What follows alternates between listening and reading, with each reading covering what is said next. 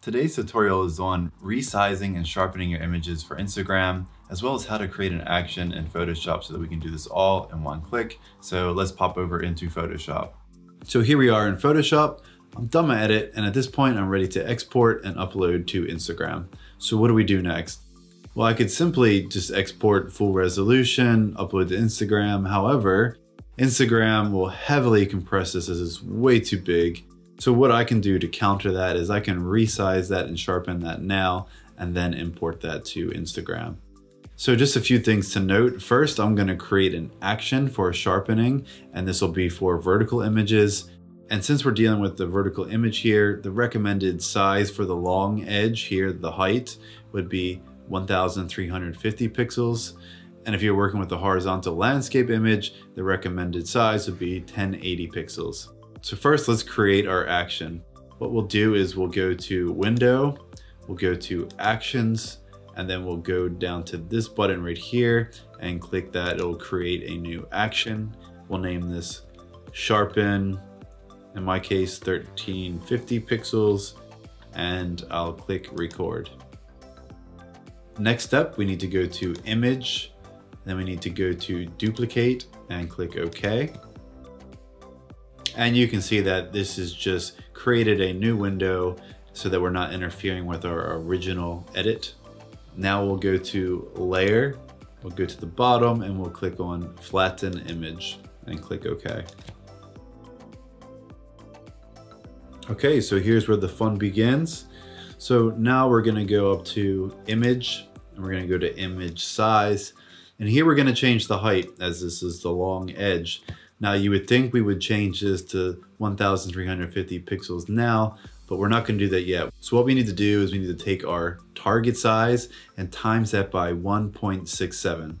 So in this case, I'll go 1350 times 1.67, which will give me roughly 2254.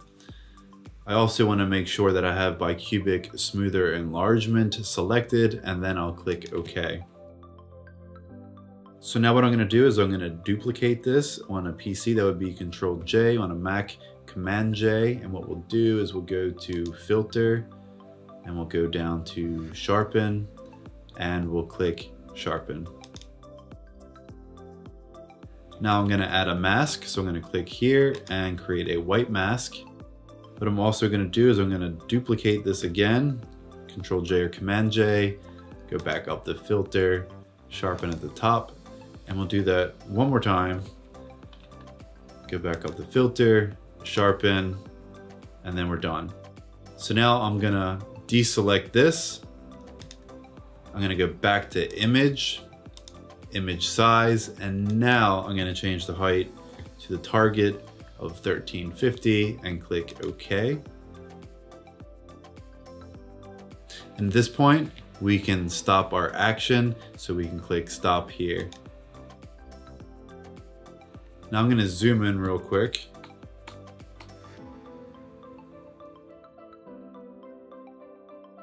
And I'm going to deselect. So let me just explain this real quick. I've deselected these two layers, and at the bottom, we just have our Resize 1350 image without any sharpening.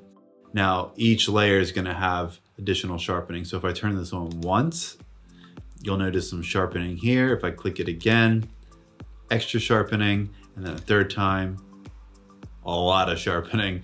Now you would probably only use this for images above 2000 pixels and so forth. So for 1080 or 1350, I'm only really using the first and second layer for this. Now having said that, I'm gonna come back to that. I'm gonna close this out completely. Click No. So now that we've made our action, we've closed the window out, let's see how this works in practice.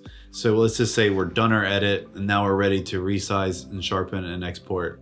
So what I'm gonna do is I'm gonna go to Window, I'm gonna go back to Actions, and right here you can see Sharpen 1350 pixels. And if I click over here, you can actually see all the steps we've just created.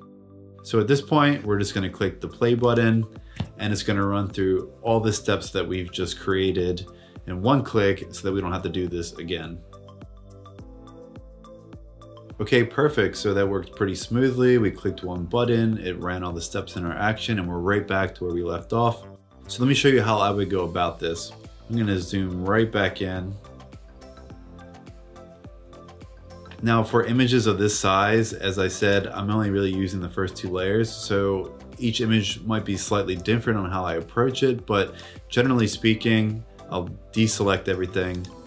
I'll turn the first layer back on, go to the mask, and just toggle it on and off to see where the sharpening is being applied.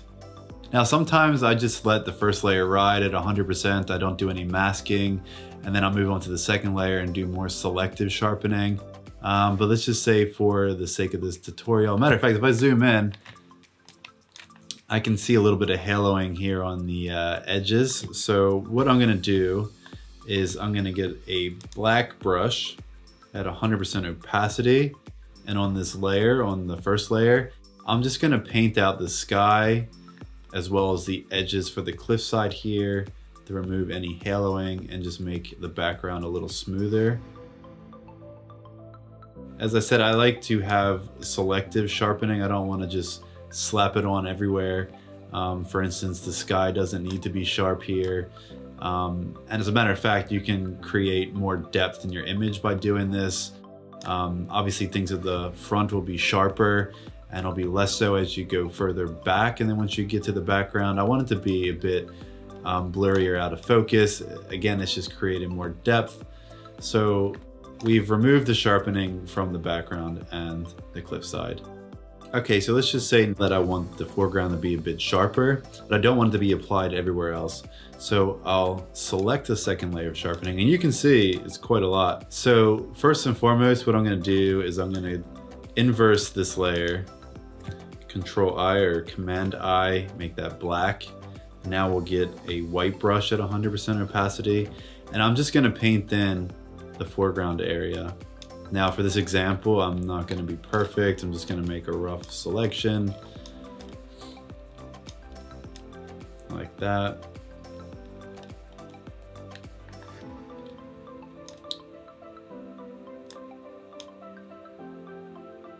Yep, and that'll be good enough. So if we toggle it on, we can see that it's only being applied to the immediate foreground area.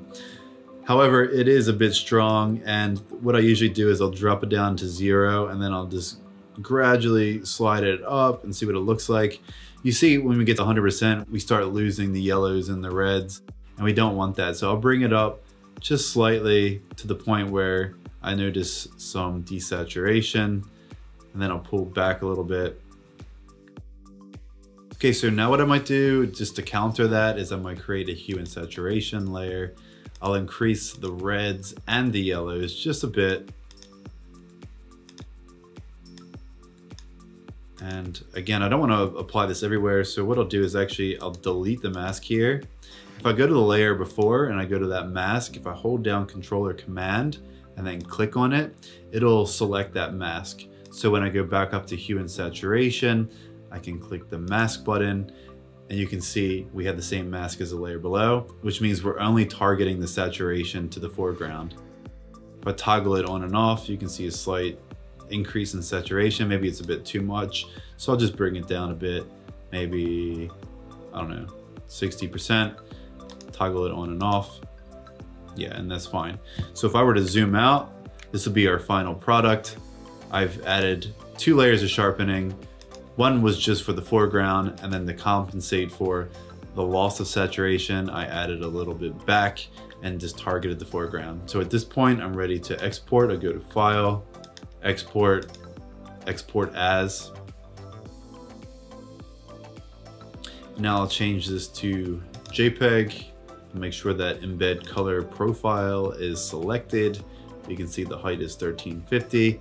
Now I'll hit Export All, and then we're ready to upload to Instagram. Thanks for tuning into this tutorial. I hope you guys found it useful. If you did, make sure to hit that subscribe button, like button, and tune in for future videos.